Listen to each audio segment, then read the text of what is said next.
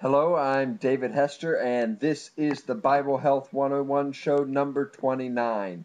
And today we're going to talk about the glycemic index, okay? And as I said yesterday, the glycemic index is another good indicator of whether a carbohydrate is simple or complex. So let's take a look at this and see what's going on, okay?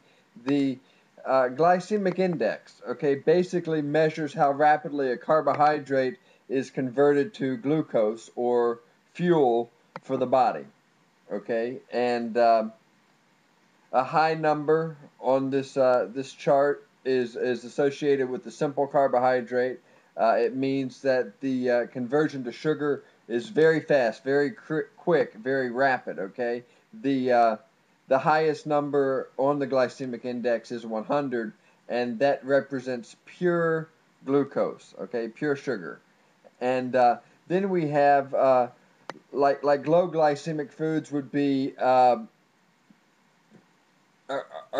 are good for us because they provide a steady supply of glucose over several hours, and therefore these low glycemic foods keep your energy levels at a constant rate, and you don't really have food cravings. Okay, and these are the good carbohydrates, and these are the ones that should be the majority of your diet. Okay, then you have the high glycemic foods like donuts and candy and sodas, and basically the results of these types of high glycemic foods are the rapid release of glucose. Okay, so our blood sugar levels soar. Right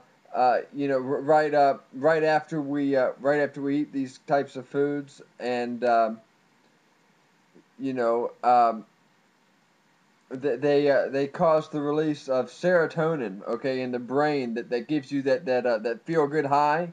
But right afterwards, insulin gets dumped into our bloodstream, and causing our blood sugar levels to drop, and it drops really fast. It drops really low, and so you're left feeling tired and fatigued, and you're still craving to have that high one more time. So, uh, if this process of eating these high glycemic foods and having your blood sugar go up and down,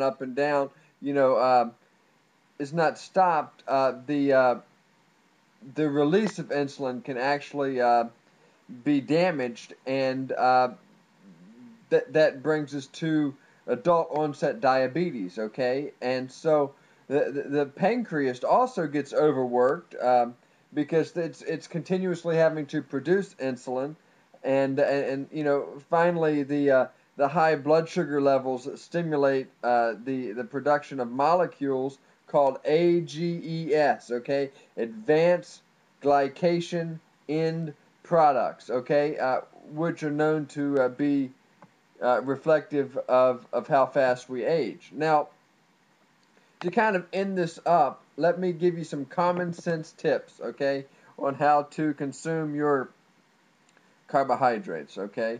First of all, slow release, low glycemic, complex carbohydrates like vegetables, whole grains, beans are the best choice, okay? There's two reasons for this, okay? You're not going to spike your blood with so much sugar, so the body's not required to produce a lot of insulin in a short amount of time, okay? And secondly, they contain a lot of fiber, okay, which is basically it's necessary for our overall good health, okay?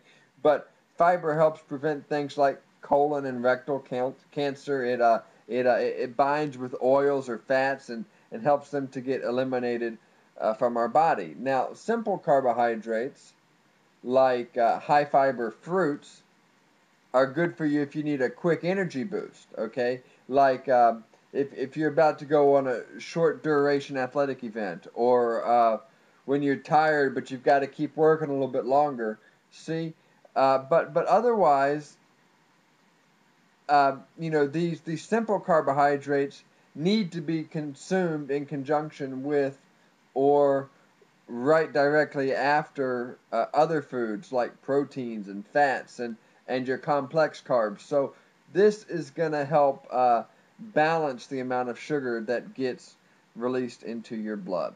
All right, so the last two videos have been some basic information on carbohydrates. Today we covered the glycemic index. In our next video, I will be talking about diabetes. This is definitely information that you're not going to want to miss. If you have any questions or comments, please feel free to post them below the video, either on YouTube or at my website. I will answer those questions by way of email or on the web page or by creating another video. And you can visit my website at www.biblehealth101.com, and I have loads of information for you about health and wellness. So thanks so much for listening to the show today, and God bless you.